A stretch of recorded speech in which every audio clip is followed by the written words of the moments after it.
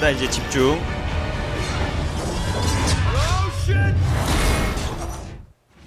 야, 이걸 타고 올라가? 와, 다리 이거 일자로 서서 가는 것도 개 힘들 것 같다. 이러면 뭐야, 이러면서 싸워?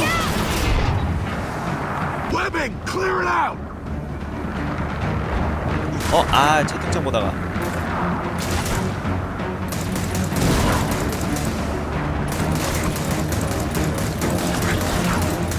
다 떨어뜨려. This mine shaft's falling apart.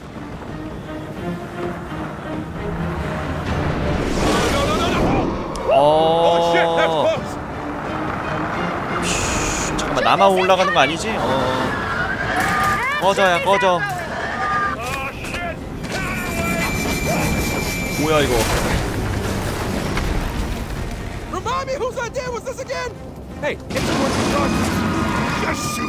이걸 어떻게 제거를 해야 될 것 같은데?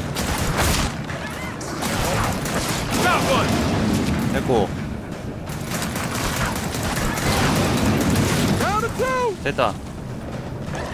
더 있니? 아, 밑에도 있네. 됐다.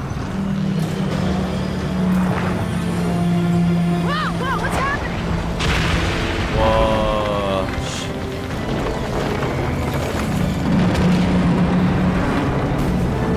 과연 인류는 생존할 수 있을 것인가?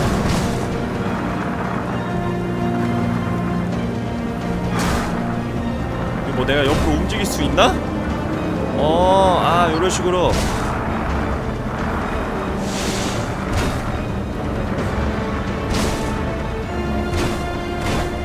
We're almost out. I can see the top.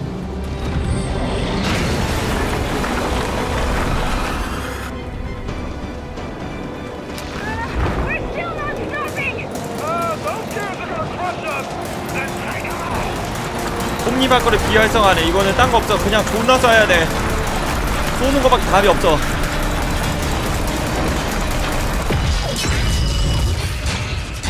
어떡하지?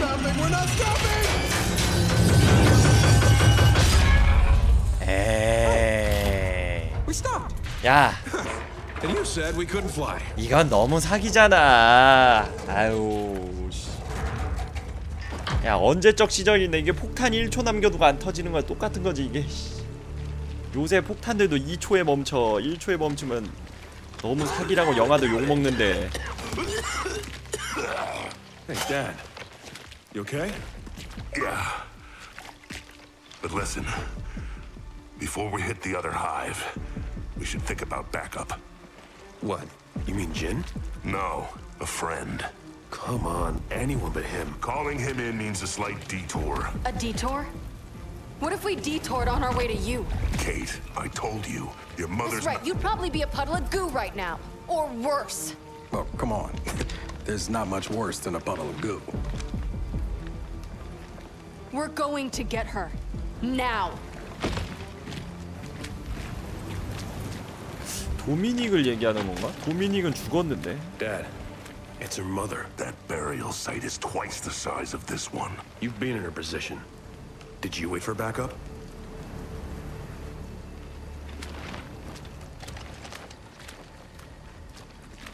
Shit.